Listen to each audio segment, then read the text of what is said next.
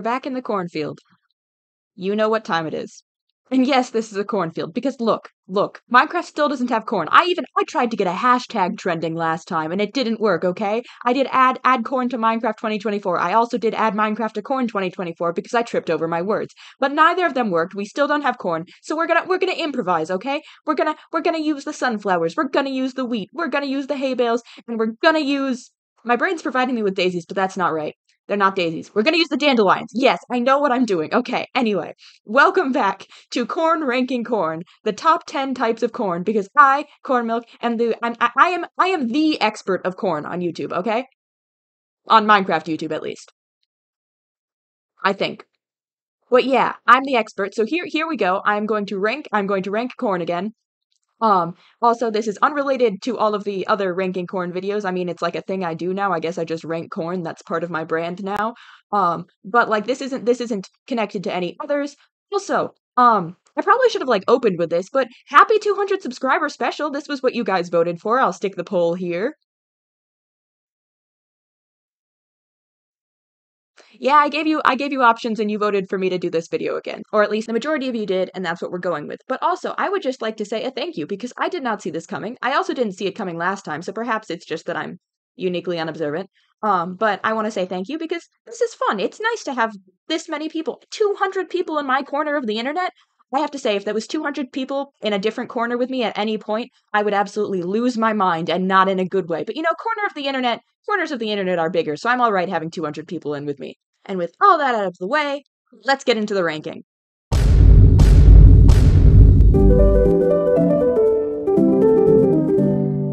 Number 10, we have cornigerous. And you might be thinking, corn, that doesn't even sound like a real word. But guess what? It is. And what it means is that something has horns. So I could be like, hey, that's a cornigerous goat right there. It kind of sounds like carnivorous, which I think is one of the reasons it actually made it to the list, other than the fact that I am slowly running out of options the more times I do this, because I refuse to repeat. But anyway, cornigerous means having horns, and it kind of sounds like carnivorous, and that's fun. And also, if you're wondering, what do you mean? Cornigerous? Why not hornigerous? It's because, corn means horn, and that's how we get unicorns. So yeah, cornigerous, having horns. That's number 10.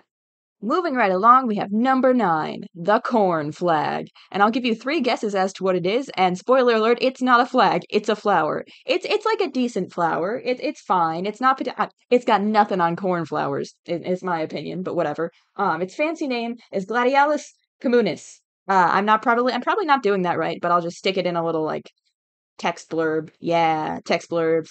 And it is native to North Africa, Western Asia, Southern Europe, but it also is just kind of chill, growing anywhere where there isn't frost.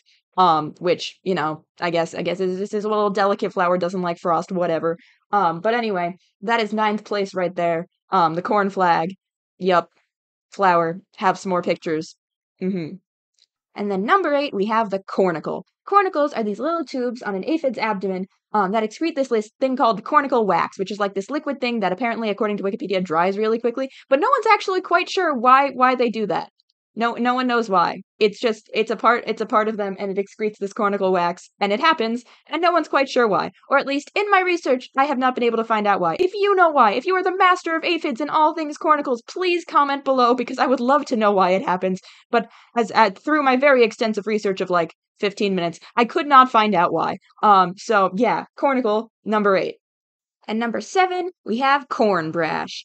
And it's not technically a word, but if I was allowed to use Cornwall, then I can use corn brash, because it's the same thing. It's a place. It's the Corn Brash Formation, which is a Middle Jurassic geological formation in England, where it had a bunch of fossils and was very cool. And it's called corn brash because like the soil over there is basically just like a bunch of piles of rubble and like kickable rock, and it's very loose and apparently very good for growing corn. I don't know a lot about growing corn other than corn. Yay, it's being grown. But apparently it's very good for growing corn, and that's why that area is called corn brash. And then the cool part about it is that also lots of fossils, just lots of fossils.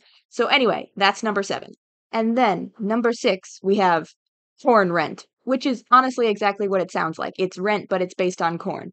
Now this is one of those things where I think I'm understanding it correctly, but if I'm not, feel free to correct me. But basically, it's where you pay your rent in corn, but it's like a set amount of corn. Like the difference in it is that because the price of corn fluctuates, the value of what you're paying changes too. So, like, if you're a landowner and you own a nice plot of land and you rent it out to a tenant farmer, the tenant farmer then pays you like a specific amount of corn you agreed upon. But depending on the price of corn, you might have like made money or you might have like really lost money. So I find that interesting. I hope I'm understanding it correctly. I'm not positive, but anyway, that's corn rent. I find it very silly. It's like, yes, hello, I am working this land and I pay you with corn. Yes, exactly.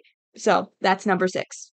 Number 5, we have cornelian, which is really just another way of spelling carnelian. It's an alternative spelling, but it counts. It has corn in it. It counts. So anyway, it is a rock. It's a type of rock. It's a variant of chalcedony that has been colored with iron oxide and it's generally got like a reddish tint. It's very nice. Its chemical formula is silicon dioxide. And it's also, well, this is the fun part. This is the part that makes it interesting to me, is that it's actually sard, which is another rock. Which is not to say that it's actually sard. It's like they're used interchangeably because no one really knows what the line between them is. Sard is generally like harder and like darker colored than cornelian, but you know they are that no one super knows what the difference between them is, so they're used interchangeably, and I find that neat. So anyway, that's number 5, cornelian. Number 4, we have the cornet fish, and they are so derpy looking. Oh my gosh. Okay, so like they just have, they're so long. They're so long. How does a fish become this long? It is a fish. It's got like the distinct fins that make it a fish, but it's so long.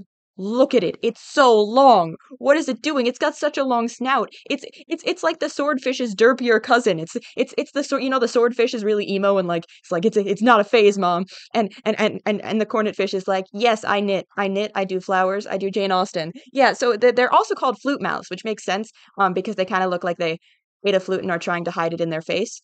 But yeah, that's the cornet fish. They are so wonderful. Lots of love for the cornet fish. Lots of love. So the cornet fish is number 4. And now we're getting into the top 3. And to be honest, I really wanted the cornet fish in the top 3.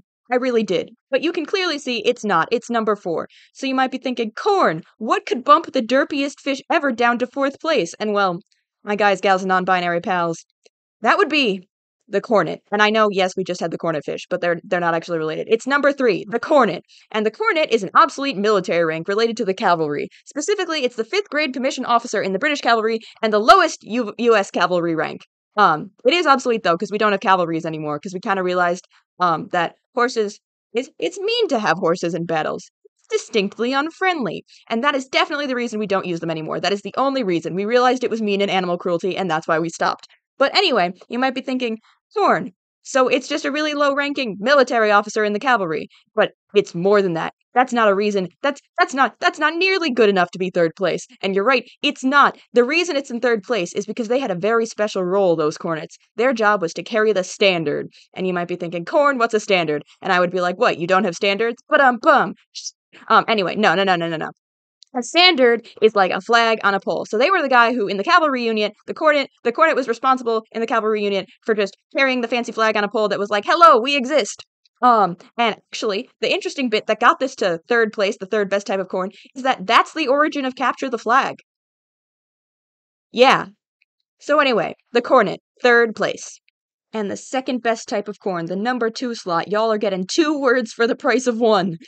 The number 2 slot goes to cornium, specifically stratum corneum, which is the outermost layer of your epidermis. And those astute among you might be like, dang, corn, isn't the epidermis the outermost layer of skin? And you'd be right, because it goes epidermis, dermis, hypodermis. But then, the stratum corneum is actually like the outermost layer of the epidermis. It's the outermost layer. It's fun like that.